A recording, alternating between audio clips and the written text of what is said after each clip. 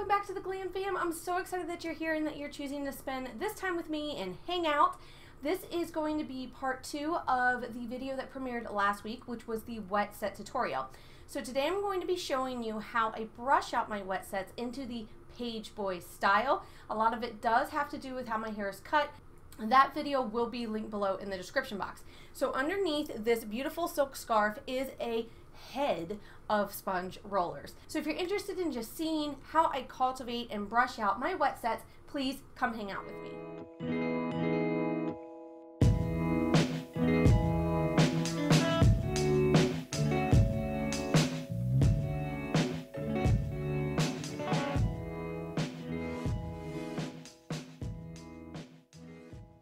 Tutorial is not going to be super fancy. It's actually very basic. If you follow me on Instagram, you have already seen some of the behind the sneaks that I like to put out there over on my IG stories.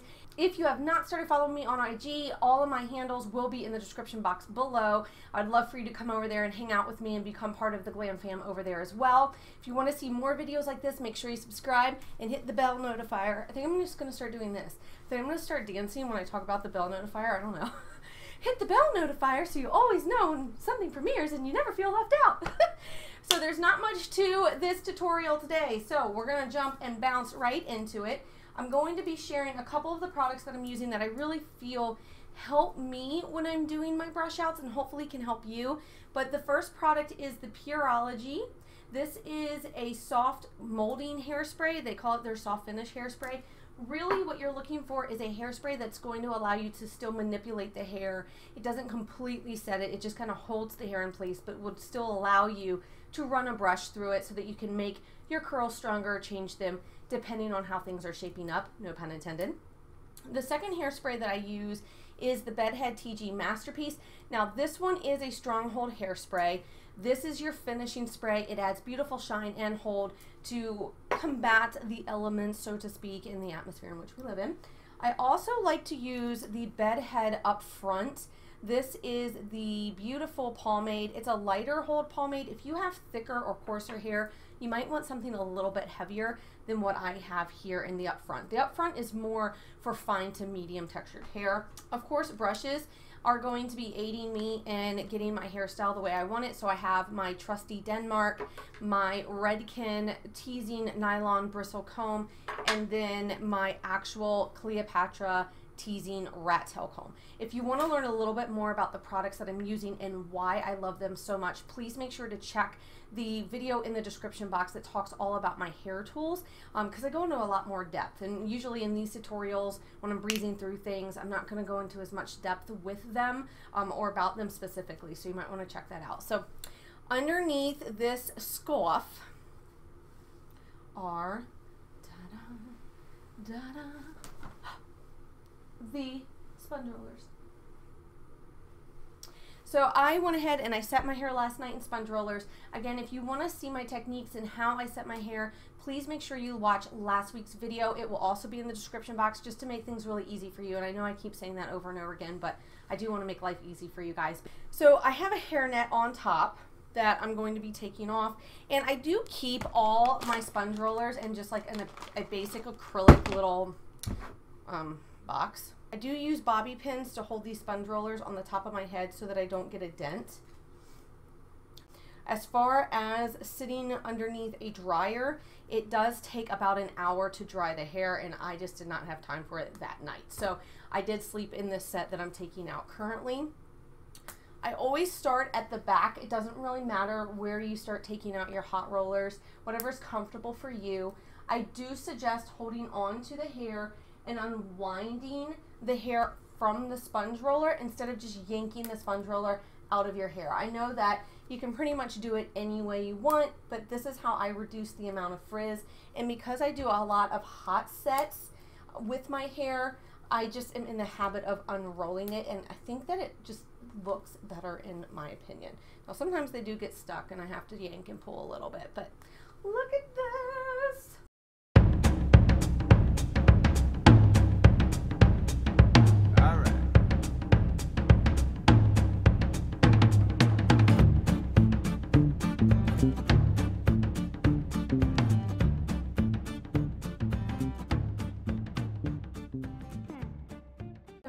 so we're nearing the end. I'm taking out my last 3. And the reason I've slowed things down is if you watched last week's tutorial, you will see that this one is actually rolled in differently than the others. So you're going to see this one goes in and then this one goes in, kind of creating the shape of a heart. That's to help cultivate the S wave. One thing I cannot stand about sponge rollers though, and maybe you guys have the same problem, is the handles come off. Like, bleh. So if you have the same problem with your sponge rollers, please share in my pain and put it in the comments thread so that I can know. But they are all out. And we have some beautiful Shirley Temple hair right now.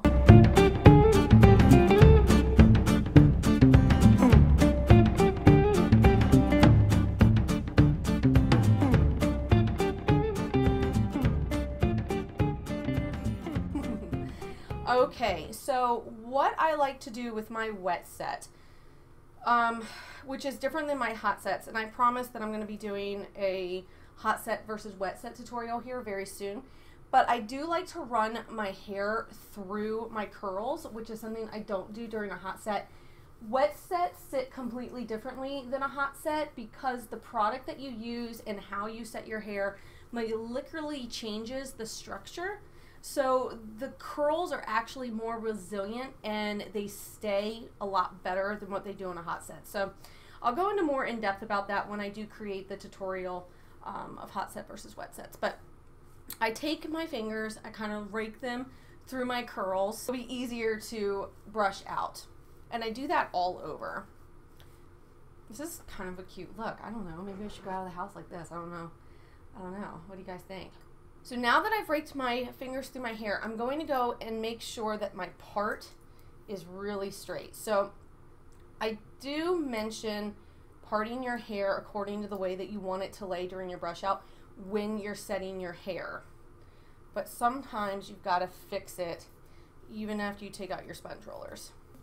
And then I'm going to use my comb to brush through this top layer pretty much all along the roots. I'm going to use this comb to brush all along my root area because what this is going to do is smooth the hair around the root area. And you want that to be smooth. You don't want it to be kinky. You don't want it to be broken apart. You want it to be very uniform, especially if you are trying to create a page boy look out of your wet sets. Now that that's done, I will be going in with my Denman brush, and I'm really just going to start focusing at the end of my hair and brushing it around my thumb. This is really going to help shape the sausage roll. I call it a sausage roll. It's probably not the nicest terminology considering that it's far superior to a sausage roll, but that's what I call it. And you're going to do that all around your head. And I like to use my hand to smooth down and kind of make sure that all the hair is staying uniform as I'm going towards the end of my hair where it meets the curl. The reason I do this is also to emphasize the bevel of a page boy. Now, I mentioned at the very beginning of this tutorial that my hair is cut in a vintage cut. There's more details about that in the description box. So if you're interested in how my hair is cut and why it seems to cultivate this style so easily, please make sure you check that out, especially if that's something that you want to do in your vintage journey, because I'm going to tell you that it really makes a huge difference. I'm going to use my molding hairspray, and I'm going to lightly spray what I have creating right now. I'm switching brushes to my nylon teasing comb.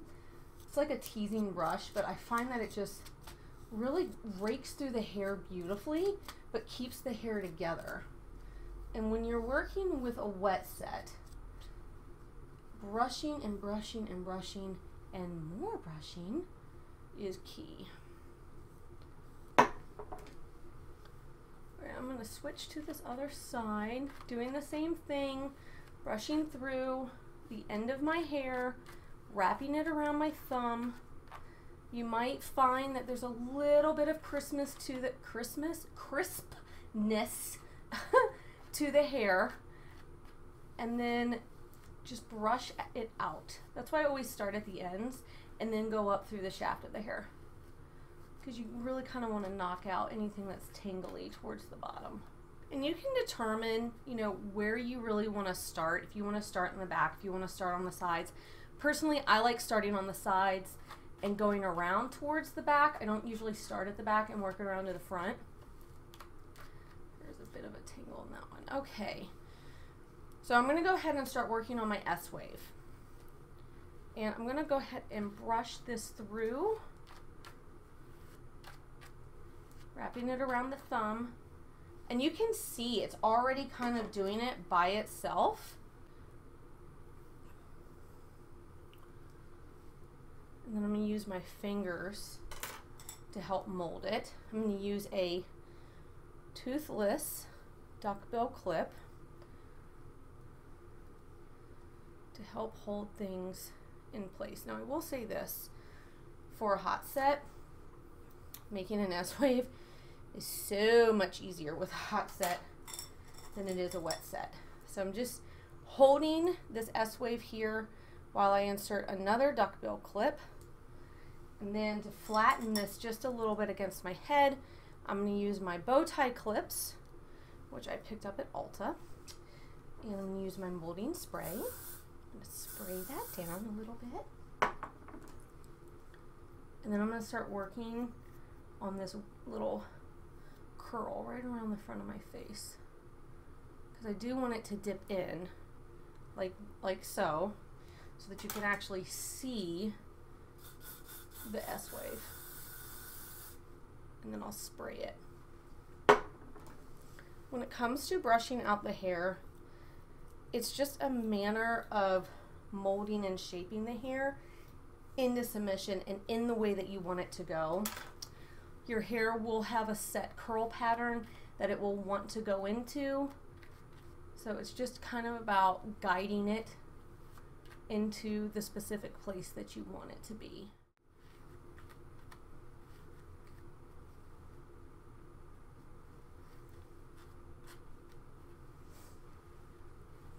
It does help to have a mirror where you can look behind your head. But since I'm filming, I don't have that. So I'm going to hold up my little handheld mirror. A page boy was not meant to look separated. It was meant to have this uniformity that went around the entire head. Now, if you do live in a humid climate, you can always put an invisible hairnet on to help hold the hair if it needed it. Personally, I find that my wet sets hold up better in the humidity, so I don't use an invisible hairnet unless it's raining. And it's not raining today. It's actually very pretty, so I will not be using a hairnet. You can also use your fingers to help manipulate the curls. They respond really, really well to hand play. Please don't take that dirty. Are we not doing phrasing? And now I'm going to remove these clips very, very gently. You don't want to do it fast. If you do it fast and you yank at it, it means you might have to reset your S-wave. So just take your time removing the clips out of your hair. No rushing. Hair is not about yanking and pulling. Save that for the romp in the room. So once you have your hair to a place where you're happy with it, you're ready to rock and roll and get out the door, now we're going to use our final setting spray. Put the tissue over my coffee. I'm going to just start spraying. And do not be afraid to use a lot of hairspray. I use a can of hairspray a month, this one in particular. And then the last thing I do is I use my rat tail comb to help me tuck this hair behind my ear so that's nice and clean. And then sometimes I will go in with my finger and my thumb and reshape the curl by my ear. so that it's really nice and lifted, sculpted and pretty. And I'll take my molding hairspray, because believe me, it doesn't need any more of that hard hold hairspray. And I'll just give it a nice light coat. Thank you guys so much for watching this tutorial. Please make sure you give it a thumbs up, especially if you like it and you want to see more vintage hair tutorials in the future. If you haven't subscribed, please come be part of the Glam fam. Hang out with me once a week. I post new videos every Friday at 4 o'clock, so make sure you hit the subscribe button and the bell notifier so that you don't miss out when a video premieres. Let me know if you're interested in doing premieres live with me. That's something that YouTube has opened up as a feature where when the video premieres, I can actually be sitting there watching it with you, so that if you guys have questions on the spot, I'm there to answer them. If that's something that you would love to see, please put it in the comments section. You know I love hearing from you guys. I hope that you're having a fabulous week. Again, thank you for joining me for this wet set. I love hanging out with you, and I hope that it was helpful and that any of the tips that I shared with you guys today can help you streamline your own wet set. Please let me know also, what was one of your favorite things to learn? Sometimes I go very in-depth when it comes to my tutorials, because I find that's a really easy way for me to learn. So let me know, what was one of the favorite things that you saw in today's video? I will be seeing you guys very soon. I look forward to it. Take care. Make sure you stay kind and glamorous to one another, and I will see you all very soon. Get them all nice and loose so that they'll be easier. Hair, ew. The